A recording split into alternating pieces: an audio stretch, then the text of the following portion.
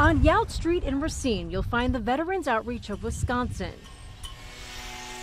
Behind it, you'll see a tiny town of even tinier homes, each of them built with a bigger purpose, to help struggling veterans get back on their feet.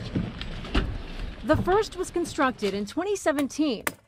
Now, the village consists of 15 different homes. There's two different types. There's some with the lofts, and then there's ones that just have a bed on the ground. Zachary Zajorik is a veteran and the VOW's executive director, who says he could have used these resources when he got out of the Marine Corps. I was struggling like most vets to kind of reintegrate back into the world, and I was hopping around different jobs, and then once I got involved in the veteran community, arguably it saved my life. And there's so many veterans out there. Here in Racine alone we have 13,000. In southeast Wisconsin we have about 50,000 veterans. One of those 50,000 is Randall Strumitz, a resident of a tiny home there. In 2019 my wife had died, and that mixed with the PTSD from Afghanistan and everything like that, it was like a whirlwind of emotions I could not handle. I gave up on everything. I lost my business, my house, ended up homeless.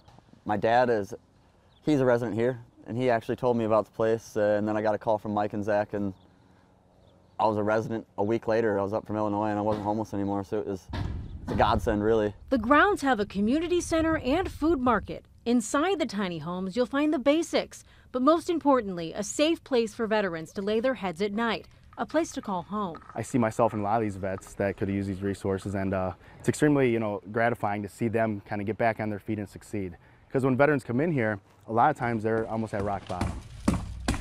The homes are sponsored by different organizations like Riley Construction, run by company president Ben Casso, who says they felt called to help. They basically have these tiny homes, and some of them were in disrepair, and I'm a construction company and have carpenters, masons, cement finishers, laborers, so I have these guys, and our company is a company that wants to serve our communities.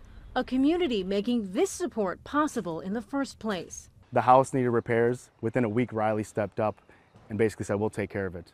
And now they're here today, and we have a veteran that's already lined up to move into this home. Veterans can stay in the tiny homes for up to 2 years. Some already feel hopeful about what they once thought was a grim future. Ever since I was little, I wanted a family, and this has given me a chance to be so level-headed that I can actually have that, hopefully one day. I signed up for college. I'm going to college, going to utilize the GI Bill finally, and then they actually gave me a job here across the street, working in the warehouse. As donations come in, I organize them and put them on the shelves and everything like that. So it's given me income, and it's given me, a base to grow from.